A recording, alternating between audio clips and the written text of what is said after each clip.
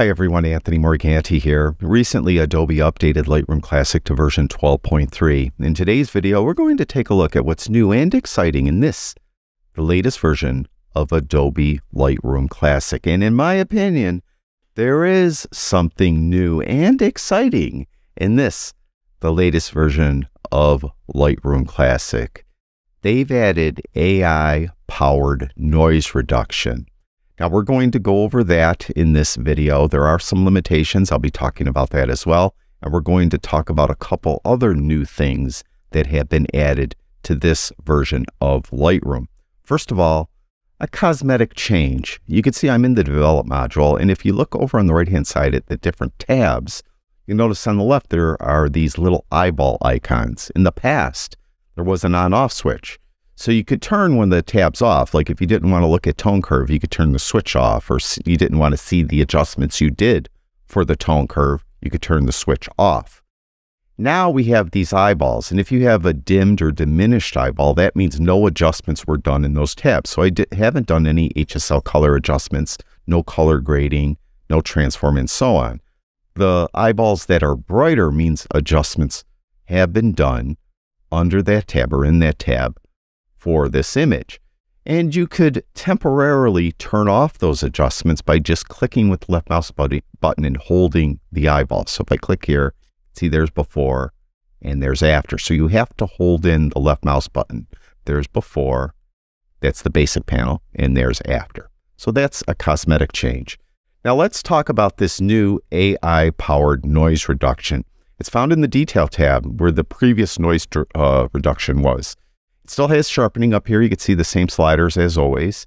And right here we have noise reduction, denoise, they're calling it. Reduce noise with AI. The result will be saved as a new DNG file. So it's non-destructive. It's going to create a new file, and that new file will have the noise reduced. Now, if you don't want to use the AI-powered denoise, you can use the previous noise reduction. Just open up this triangle right here, and you can see the sliders that you're used to are here. So you could use that if you want to. But let's try out the denoise. Now you can see this image here. I'll zoom in. A considerable amount of noise. And I've used this same image on different applications where I was demonstrating the noise reduction capabilities of those applications. So to use it, all you need to do is go to the Detail tab, click on this denoise button, and you'll come up with this Enhanced Preview dialog box. This is the same dialog box where we did super resolution and enhanced, sharpness and things. It's the same thing. They added denoise to it, and it's right here. And you can see that it automatically will give you a preview in this preview window. And if you want to see a before after, just click with the left mouse button and hold. There's before and there's after. Now we're really not looking at a critical part of the image here. So if you want to see a different part of the image, you can just drag it around. Another way to do it is just click on this little minus magnifier, which is in the lower right-hand corner. You'll see the entire image, and you'll get a little crosshair or plus sign as a cursor. Then just click somewhere on the image that you want it to zoom into, let's say on the bird's eye, and there it is. So there's before and there's after. Now there's only one slider. It's just an amount slider. By default, it'll be at 100. If you think it's softening your image too much, just back it off. But in this case, I'm going to leave it at 100, and I'll click Enhance. You'll see in the top left-hand corner, there is a progress bar, and that was, now it's removing the noise, and it's going to create that DNG file. And I found it to be relatively fast. It works very quickly. And you'll notice then once it's done, down here in the film strip, it has that second file, and it will be on that file. So this is the noise reduced image. Here is the image, the original raw file that has the noise. And let me zoom in so you can see the noise. We'll go to the other image. There's the noise reduced image. So there's before, there's after. There's before, and there's after. Now you can see it does a great job. Now let's do another one, and they do have some limitations, so I'm going to talk about the limitations as well. Let's go to this image. This is another one shot at relatively high ISO. I've used this image also in numerous other demonstrations of noise reduction in various applications. So let's do this one. We're going to click on denoise. Again, we'll get this box. We'll get a preview here. We could zoom out and zoom into a more critical area of the image. See the noise reduced. Just click Enhance. And while it's creating this DNG file, let's talk about some of the limitations. First of all, it only works on RAW files, and it only works on specific RAW files that were created with cameras that have a Bayer or X-Trans sensor. So it'll work with Fuji RAW files, and it'll work with any camera, other camera manufacturer that uses a Bayer sensor. Now, these last two images that I've done have been Nikon RAW files. They use a Bayer sensor. So it won't work on JPEGs, it won't work on HEIC or ProRAW or SRAW, any of those RAW files that come from mobile phones. It'll only work on Bayer and X-Trans sensor RAW files. Now they do say, Adobe that is, they say that they're going to expand this so it works on most every file type from any type of sensor. But for this version of Lightroom 12.3, right now we're limited to just Bayer and X-Trans RAW files. All right, so let's zoom in. Here's our after, and here is our before, and here is our after. You can zoom in on this other woodpecker. So there's the after, and there's before. Let's do another one just so that you could get an idea. This is another image that I often use when I'm demonstrating noise reduction in different applications. Let's click on, oh, by the way, if you don't want to use or don't want to access the noise reduction here, you can do it. I believe it's from the photo menu at the top, and you go down to Enhance. When you do that, you'll see it bring up this Enhanced Preview again, and there's denoise, and you could let it do its thing. So that's another way you could access it. And this one's taken a little longer. This is not really sure why, but there it is, the noise reduced. I'm not going to do move around though. We'll just click Enhance. And you do have the option to have it automatically create some keywords and enter those keywords that indicate that the image is an image that has noise done to it, noise reduction done to it already. You do have to turn that on though. It's in Lightroom Classic's settings. Settings is under the Lightroom Classic menu on a Mac. It's under the Edit menu on a PC. And if you go over to File Handling, it's right here. Automatically add keywords to enhanced images. When you're doing the noise reduction, it will automatically add the keyword denoise to that. Now, if you're doing like, you're adding the detail, remember that's an older thing you could do in Lightroom, specifically with the Fuji X-Trans sensor, it will write raw details.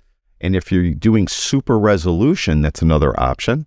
When you're going to make an image larger using Lightroom Classic, it will put super resolution in as a keyword as well. So just have to have this checkbox checked for that to happen. So let's zoom in. There's an after, and there is before. Before, after. Before, after. Now, I don't want to belabor this point too much. I do want to do one more, something taken with a Sony camera. This is a night shot, as you can see, or a blue hour shot. You can see there's a considerable amount of noise. I just want to show you how it works with Sony, RAW files as well. So we'll do this. I'm not going to try to look at a better point on the image. We'll just click Enhance and let it do its thing. Now, I will say again that Adobe has stated that they do plan on having this work with other file types. So it's just not out with this version of Lightroom yet. So depending when you're watching this video, if you're watching it a year from now or something, it may very well work with JPEGs and TIFF files and other file types. So give it a try. But as of when it was initially released, it only will work with Bayer and X-Trans sensor RAW files. So I'm beating this to death. So let's go here. There's really not a lot of adjustments. Like I said, there's just that amount slider. So in that case, compared to, let's say, Topaz Labs Denoise AI, you have a lot more options there, and you have a lot better chance of getting a better result on some RAW files with it because you have a lot of options there to reduce noise in those images. So let's go in here. This is the after, and this is before. So you can see a lot of noise up in here, and here's the after. So that's it. We're not going to talk about that denoise or the noise reduction, AI noise reduction, any longer. We're going to go on to the next new thing that is in the latest version of Adobe Lightroom Classic version 12.3. It has to do with masking. Let's go to masking, and it has to do specifically with the people mask. You can see this is a person, so it found the person. I'm going to click on this, and it added facial hair, so a subcategory facial hair, and it added clothes. So you now could do or add masks and do edits to a person's facial hair and or their clothing. Very nice. They also changed this. It's called facial skin. I think before it was called face skin or something like that. So they just renamed it. It's the same exact thing. It just was renamed from, I believe it was face skin. Now it's facial skin. So let's just pick facial hair, and we'll create this mask, and I'll show you something else that has been added.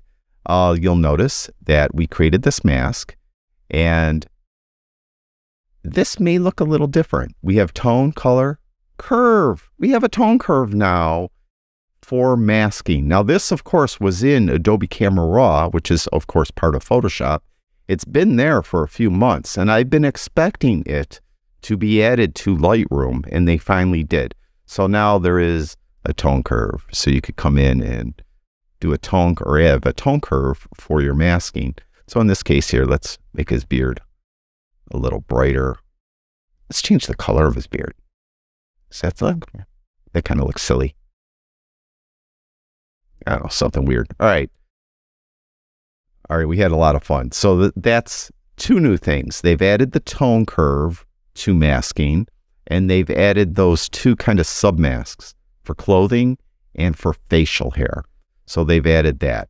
And that is all I'm going to go over in this video. There's some other minor things they've done with keywords. I'll talk about that in future videos. They've added some new lens support. I'll have that listed in the description below this video. Not a lot. They haven't done a lot there. They've updated their adaptive presets so that it will darken a beard and things like that. Let's go over to presets, see if I can find it real quick. You can see the adaptive presets. There should be one here now, darken beard, yeah, right here. So there's that preset. So they've added that because they have this new functionality now. So they've added a preset for it and so on. So again, in the description below this video, I'll list the new lens support. I don't think there's any new camera support, but I'll double check that. If there is, I'll have that listed in the description below this video. They've, of course, fixed bugs. They do that in every release, and they probably created a few more because if you're used to using Lightroom, you probably know that's true. And that's it. So let me know what you think of this new AI-powered noise reduction that is now found in Lightroom Classic. Thank you, everyone who watches my videos. I really do appreciate it. Talk to you guys soon.